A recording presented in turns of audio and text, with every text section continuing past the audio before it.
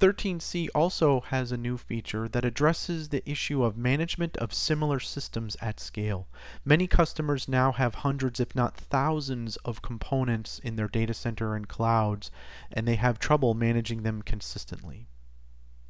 Enterprise Manager 13C has a new feature called Drift and Consistency Management, which directly addresses the issue of managing consistency at scale.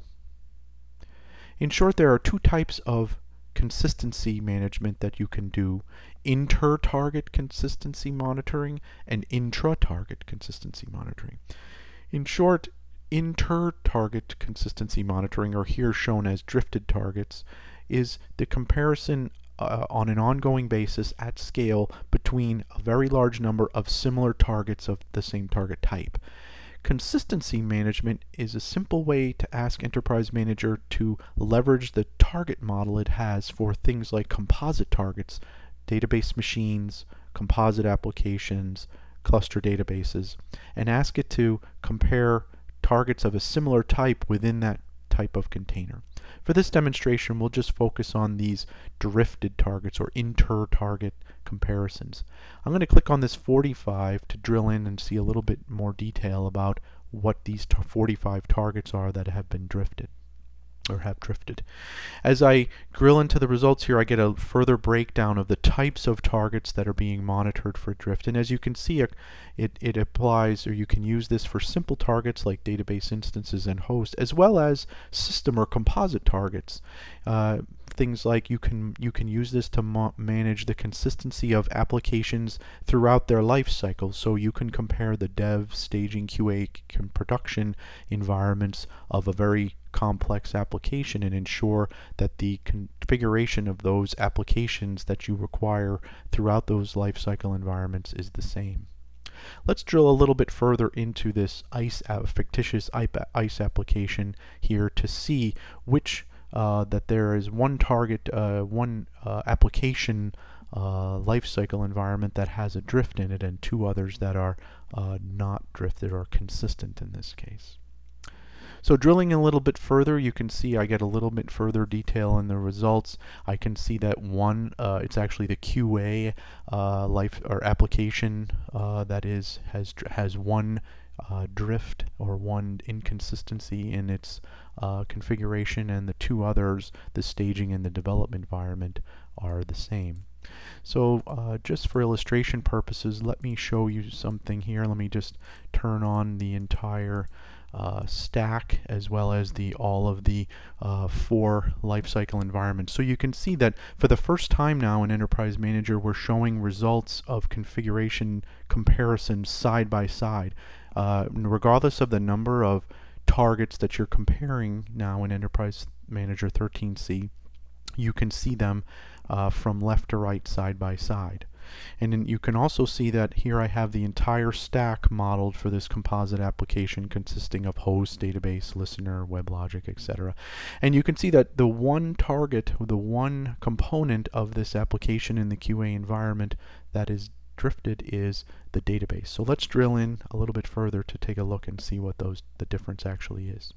And with one click here, I can actually see that the actual difference is the fact that the initialization parameter job queue processes is set to 1,000 in the reference, which was my production environment, and is actually 900 in the test environment, or this QA environment.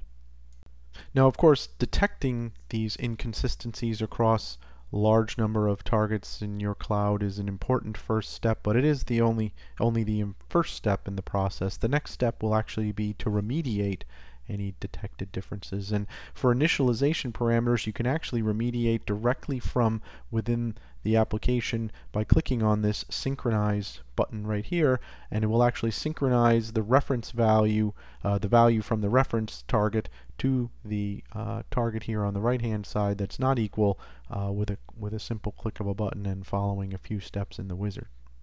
Probably one of the most challenging and common inconsistency across a large environment like a cloud is with regards to patching. So of course Enterprise Manager has long had the ability to help you apply patches in an automated way to applications like the database and WebLogic server. But in Enterprise Manager 13c, you can now apply the full quarterly or the quarterly full stack downloadable patch to the entire Exadatabase machine as well. Navigating under the database machine homepage menu, you'll see a new software update menu item. Here you'll see everything you need to know about the current status of the applied patches, as well as recommended patches to be applied and the status of the patch application as it's being applied to the different components of the database machine, like the database server, storage server, and InfiniBand switches. So let's start at the top here. First, you can see that just like with the database and WebLogic and other targets that are currently supported in Enterprise Manager will offer recommendations as they become available up on the Oracle website and recommend the latest QFSDP patch for application until that patch has been completely applied.